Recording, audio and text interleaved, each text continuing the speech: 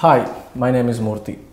Today I'm going to talk about how to create a basic strumming patterns, and this is for beginners to intermediate level kind of students. And as I told you earlier in my previous video, one should develop this kind of pendulum technique a lot to create your own rhythms. And today I'm not at all discussing any much method way of thinking and everything. Using the pendulum technique, I'm going to explain how to create more rhythm stimulations actually. So one should develop first of all a very clean hit with the pendulum technique, these quarter notes. So what are quarter notes? Basically, if you're taking a 4/4 time signature as example time signature, and each count is a quarter note basically. So if you're making the slit like, so this is basically a quarter note strumming, and if you observe, I'm hitting as even as possible and I'm moving my right hand here like a pendulum, right? This is very important, and you should not do something like that, and you should not get stuck your hand. Actually, you have to move very freely like this. So once you are comfortable with this quarter note strumming, then you can start practice the eighth note strumming pattern. Basically, eighth note means between every single pulse there will be another stroke that only we call as an end stroke. So now I'm going to take a little lower tempo, like a 1, 2, 3, 4. In this quarter note is something like 1, 2, 3, 4, like that, right? Between this every stroke we have to hit another stroke, 1 and 2 and 3 and 4 and. So these are what? End strokes. Basically end strokes are up strokes. So between 1 and 2 there will be one stroke, that is an end. Between 2 and 3 also there will be one stroke, that is also end stroke. So here to make it more simplified, when you are strumming quarter note rhythm, your hand is moving upwards very naturally, right? Like 1, 2, 3, 4. Basically your hand is recoiling for the next stroke. This is nothing but an end stroke. Instead of just moving plain, you have to hit the upstroke basically. So 1, 2, 3, 4. So like that. But you must have to check yourself how even you are playing that. It should not be like that or something. It must have to be very even, like. And you no need to keep any progressions also. You can just mute like that and play, or you can take any simple chord and you can try to practice this. And once you getting that evenness, you can create a lot of different patterns actually. Like for example, I don't like to play now one end part then 2 end part. So I'll just wanted to play 1, 2, then 3 and end, 4 and end I wanted to play.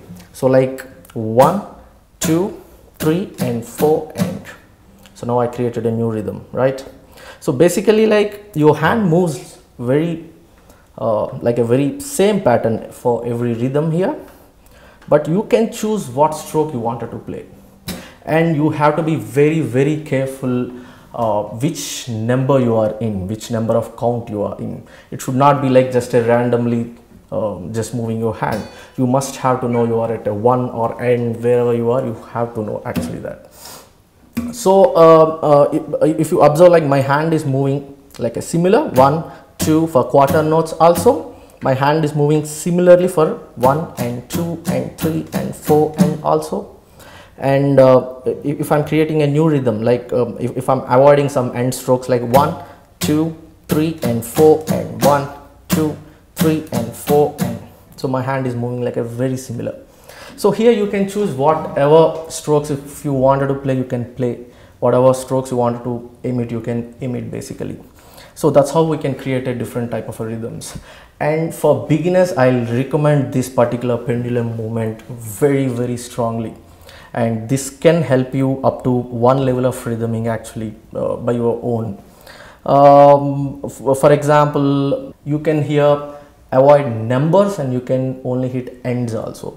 Now I like to play only one, and all else strokes I want to play ends basically. So how it sounds? So one and one and if I'm keeping that any progression like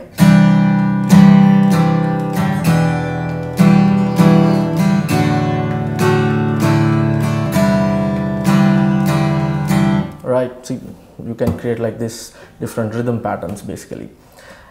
Here like you can create using this 2-bar rhythm also. Basically 2-bar rhythm means one bar you can choose one rhythm, another bar you can make a different rhythm, and you can make that as a pattern and you can repeat. For example, I'll take the same rhythm right now what I played, like one and the next rhythm I like to play one and 4 and just small modification I've done, just 4th count I am playing. So it's like basically if I'm making together one and one and 4 and. So now I'll try to put in some rhythm like